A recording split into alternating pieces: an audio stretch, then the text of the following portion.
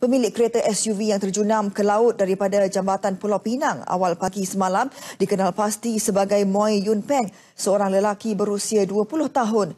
Ketua Polis Daerah Seberang Perai Tengah ACP Nik Ros Azhan Nik Abdul Hamid mengesahkan perkara itu selepas pengesahan dibuat bapa mangsa Moy Kah Tiang dari Taman Kempas Pulau Pinang.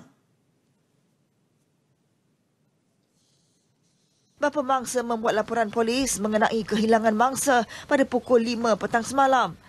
Sementara itu, operasi mencari kereta SUV itu dihentikan pada 7 malam tadi dan akan disambung semula pagi ini. Ketua Pasukan Polis Marin Wilayah 1 Pulau Pinang, ACP Rosman Ismail berkata, selain 8 anggota Polis Marin, operasi mencari dibantu 8 penyelam Jabatan Bomber dan Penyelamat Pulau Pinang. Jadi operasi ini akan diteruskan pada hari besok dan kita akan menambahkan aset kita untuk membuat tugas carian tersebut. Selain daripada itu, pihak bomba juga akan menghantar tim penyelam untuk membantu kita mencari dan mengesan kereta yang kita percaya masih lagi berada di dasar laut tersebut. Kenderaan tersebut terjunam dari jambatan di kilometer 4 menghala Perai selepas berlanggar dengan sebuah lagi kereta. Pemandu sebuah lagi kereta itu bagaimanapun hanya cedera ringan.